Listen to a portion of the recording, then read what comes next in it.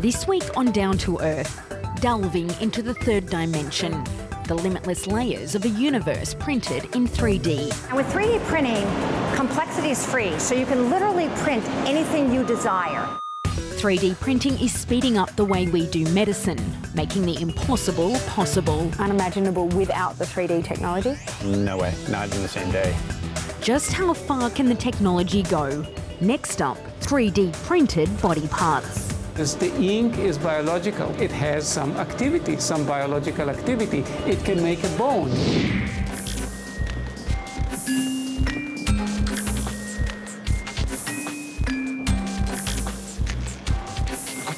This week we're down to earth in the United States, taking you with us to the future. These machines around me are something out of a science fiction film. They allow us to print practically any object in 3 dimensions. The beginning, some say, of a brand new industrial revolution. 3D Systems in South Carolina, a temple of the printing technology founded here way back in the 80s. 3 decades later, the general public is only beginning to understand how it works. Well, let me introduce you to 3D printing. This is our entry-level CubeX, and what it's doing is it's ingested a digital file that's right here on this USB stick, and it is going to cut it into cross sections and print it layer by layer by layer using a plastic material. Anything you can imagine can be converted into a file, sent to the printer, and it will render it in full 3 dimensions. And what you end up with is a shoe similar to this. That's what this is printing right now. And with 3D printing, complexity is free. From something like this prototype of a drill that was created using a real drill. The long list continues. All different shoes, all different designs. So literally with 3D printing, anything you can imagine can be printed at the drop of a single digital file. Mainly plastic, but also metal, rubber and wax. More than 120 materials can be used as the ink inside these printers. Very quickly, the possibilities unfold. Already, Boeing uses dozens of 3D printed parts in its aeroplanes. There was shock when the world's first printed gun fired a shot successfully in May last year. And now NASA is working on a 3D printed pizza to feed its astronauts in space. But the biggest impact of all could be the implications for our health.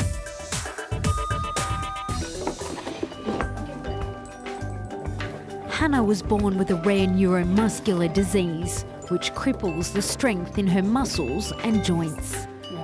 Today she uses this exoskeleton, customised to her tiny body and then printed. These are known as magic arms. I think the biggest thing is that as soon as we put this on, she can lift her arms up, you know, where normally she's stuck down at her sides.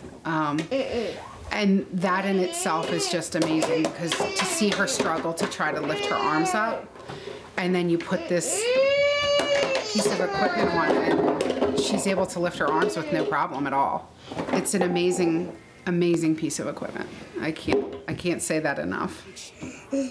Reach for mommy. That's about as far as she can go. Life for Hannah without the magic arms is hard.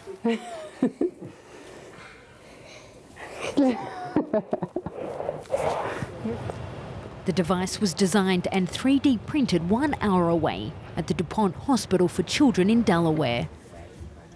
Inside, we find Whitney Sample tinkering in his hospital workshop.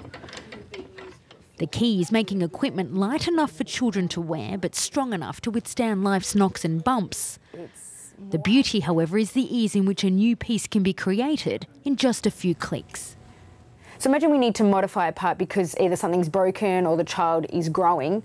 How quickly can we get a new piece ready for them to use? If they call me up in the morning, I can have a part ready by the afternoon, send it to the printer, and you can see here it takes about 4 hours to print, and by the time they come back for therapy in the afternoon, I can have it printed and assembled, ready to go. Unimaginable without the 3D technology? No way, not in the same day. It would take me a week or two. Time to put Whitney's claims to the test. After 4 hours, this is what comes out of the printer. It's very light. Very light. What is it exactly? This is one of the elbow joints. This particular part is ABS. It's a formulation of ABS, which is Lego plastic. Very light, very durable, and very strong. This morning, Hannah and her family have come to the hospital for a routine test of the equipment. Whitney is one of her favourites. He encourages her to play. Push, push, push. And now, of course, she's putting them in the wrong holes. You just like doing things different, don't you? We're doing work without making her feel like she's doing work. Has a lot of different key points in it. It has a tool that she has to hold on to, which is can be an issue with some of the kids. It has her grasping things down low, bringing them up high, and left and right. So it has all those kind of movement characteristics that we kind of look for to see, you know, is it everything fitting properly? Is it interfering with her elbows? Is she getting to the places that she needs to get to? The ultimate goal is that someday this piece of equipment will make her strong enough in the arms that she won't have to rely on it to be able to lift her arms up and brush her hair, brush her teeth, wash her face off. That, you know, it'll give her enough muscle strength that she can do it on her own. For the moment, most 3D printed health devices are used externally. Implanting them in the body comes with more risks. But one exception attracted headlines last year when doctors made an emergency application to save a baby's life. Khyber was born with a weak airway to his lungs. He'd often stop breathing. Using a CT scan of his bronchus, the team printed a splint made of dissolvable plastic to be used as a temporary support. It was a world first. Khyber was brought to the operating room. The splint was placed over the top of the bronchus. This has a process of opening the bronchus up anteriorly and posteriorly to completely widen the bronchus. It was amazing. As soon as the splint was put in, the lungs started going up and down for the first time. We knew that he would be okay. The last stop in our 3D printing tour is in North Carolina. And it's here where the possibilities really begin to blow the mind. 3D printing has already exceeded expectations, but what if the most exciting was still to come? What if we replaced the typical plastic input with living human cells? That's exactly what they're doing here at the Wake Forest Institute. In fact, their ultimate goal is to print spare body parts on demand. Let me show you how we print a finger.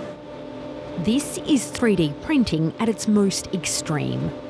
Under a project backed by the US Army, the ink here is a mixture of biodegradable plastic and living cells, together known as bioink. Layer by layer, they are squirted out alternately to produce a finger bone. So what we have here is the first digit of a finger.